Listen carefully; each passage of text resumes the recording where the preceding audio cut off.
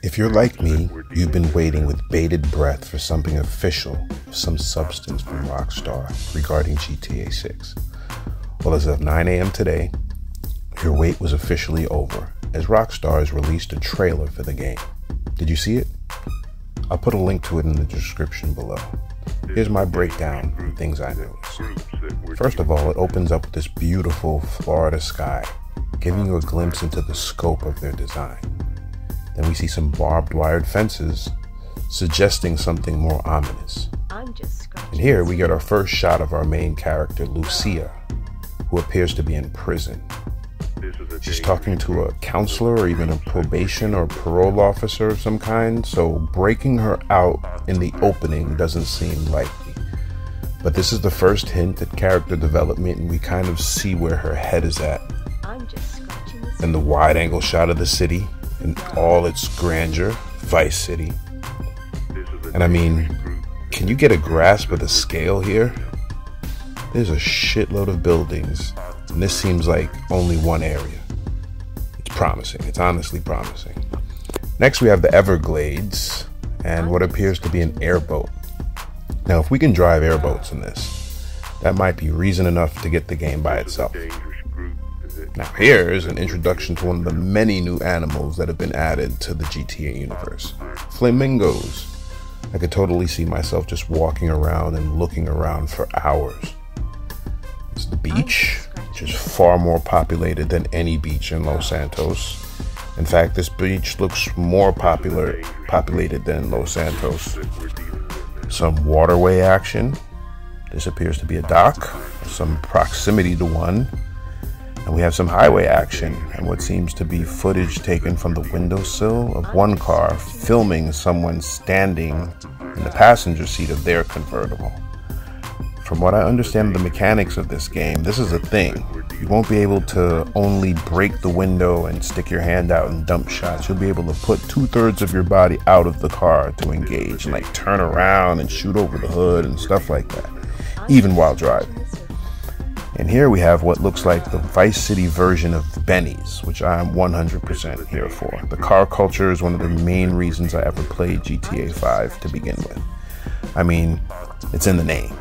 Right after theft, I guess, so that tracks with the toxicity of the lobbies in GTA Online today. Here we have a strip club. I think that's pretty self-explanatory, so I'll move on. Here we have the homie.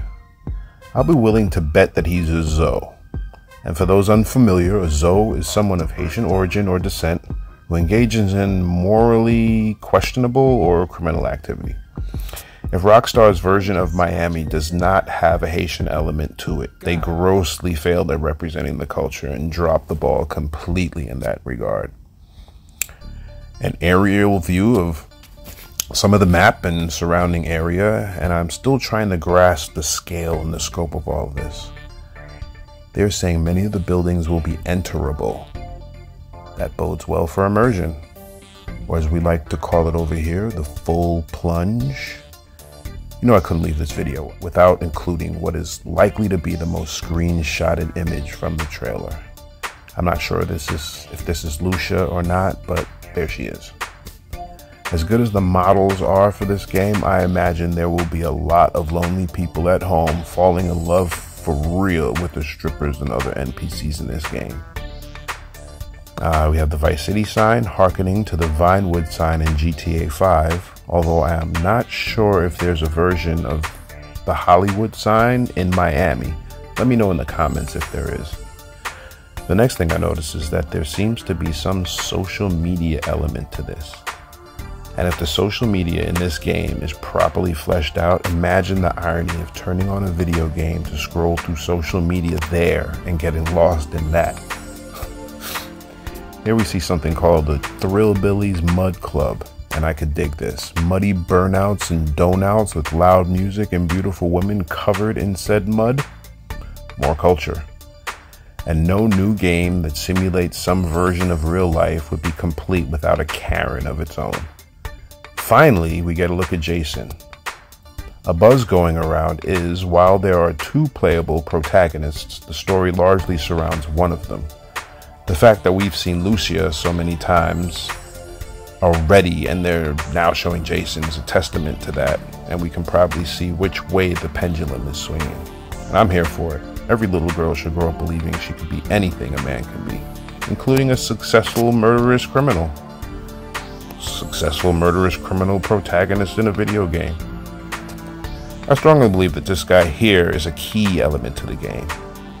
And I don't speak Spanish, so if someone would like to translate for me in the comments section, I would be eternally grateful. Some dirt bike / stunt culture here, which looks familiar to my own town. Any good summer Sunday on Linden Boulevard. High Rollers Lifestyle Magazine, which seems like another social media post. Jason and Lucia getting into shenanigans. What I'm getting is a strong Bonnie and Clyde vibe, and I think their relationship will be paramount to the story.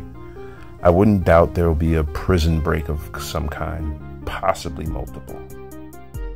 I haven't played GTA 5 or GTA Online in months, but I am hopeful for GTA 6. My hope is that it's new and refreshing. My hope is also that we don't have to wait 12 years for GTA 7.